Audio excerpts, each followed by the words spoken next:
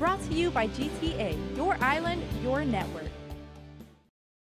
After putting in 25 plus years of hard work in public service, government officials can all agree that one condition makes it all worth it: retirement. Unfortunately for GMH employees who have dedicated more than 2 decades to the island's only public hospital, reaping their retirement rewards could soon no longer be an option. On Tuesday, the GovGuam Retirement Fund issued yet another delinquent letter to hospital officials, reflecting over $2.5 million in contributions owed by the agency. If unpaid, hospital employees will be cut from receiving retirement benefits. Since January, similar letters have been sent to Director Peter John Camacho. Then he told KUAM the hospital was hoping to work together with the retirement fund to resolve the issue, a problem that has lingered now halfway through the year. If not resolved soon, the fund may have to take legal action against GMH. The year has been nothing short of a financial battle for the hospital, GMH administrators struggling with budget shortages, long-term funding,